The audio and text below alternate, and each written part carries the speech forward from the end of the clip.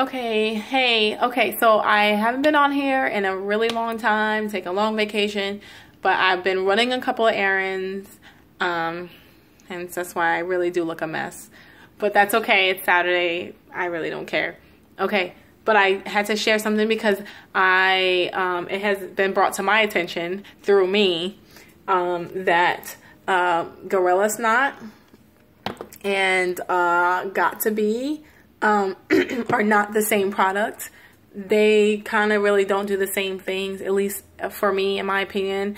I originally got Gorilla Snot for my lace front to try to hold my lace front down, like to my head, you know, so it doesn't slide back, and it doesn't do that.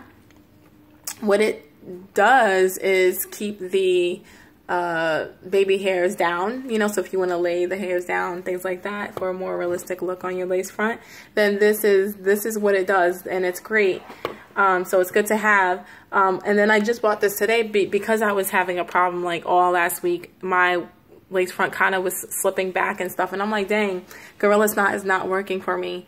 So I got this because I kind of did some research, and I was like, oh, okay, everyone's kind of pointing towards this one, and I used it and it worked great. So I haven't tried to like lay my baby hairs down with this because I don't know, it really does act like a glue, and I'm not really sure I really want that to lay the little hairs down.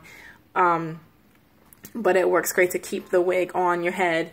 And so it's nice to have, hey, I can see outside. So it's nice to have both of these products in your collection if you have wigs and wear lace fronts and things like that. But I made the mistake, and I was just thinking, man, I can't be the only person, or maybe I am, in case that's pretty impressive. But not the same product. Both are really good products. It's just that I use this to lay the baby hairs down, and I am now using this to keep my wig on my head and prevent it from slipping back. And that was all I wanted to say. Have a great day. Bye.